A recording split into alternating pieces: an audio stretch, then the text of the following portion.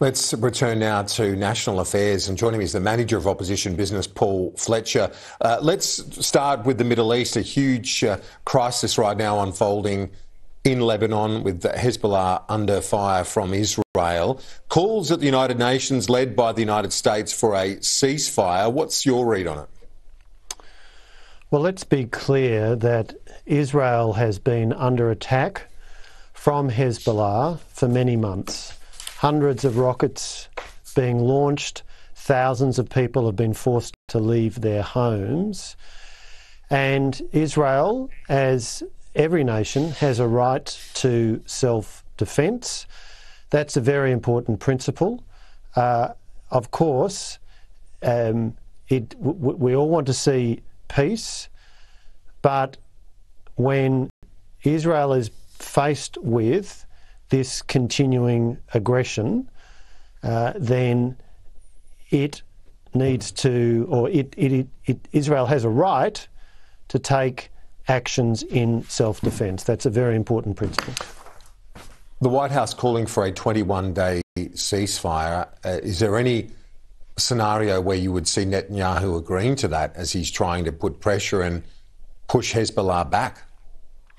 Look, I'm not going to engage in speculation about the particular pathway forward that may be taken by Israel or by any other participant or any other stakeholder. But what I will say is Israel has been under attack from Hezbollah with hundreds of rockets being launched, people in that part of Israel being forced to leave their homes.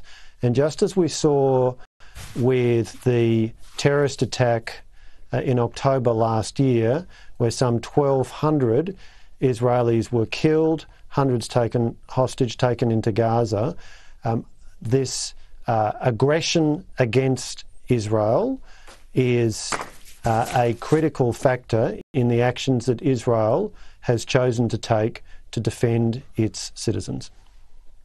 Back home now, and the Prime Minister says the public service is simply doing its job when it comes to looking at negative gearing. Do you buy that? Labor's up to its old tricks. We know that under Bill Shorten, they were promising to abolish negative gearing. Now we're seeing that the Albanese Labor government has sought advice from Treasury on abolishing negative gearing. The Prime Minister and the Treasurer are refusing to clearly deny it. We're seeing some of the same language we saw when, for weeks, they refused to give a clear position on breaking their promise in relation to the Stage 3 tax cuts. They then went ahead and did break their promise. And experienced observers of the Albanese Labor government would see a very similar pattern. Now, let's be clear.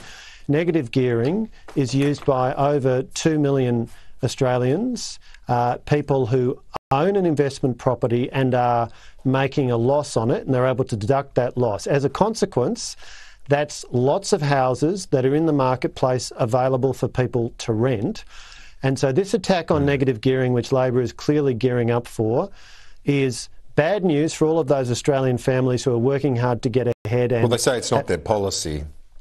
Well, experienced observers of the Albanese Labor government and of Labor would be very sceptical of that claim when we see the pattern here. We've seen this pattern before, and we know that at two previous elections, Labor had a clear objective to abolish negative gearing, and all the signs are there that they're onto the same thing again.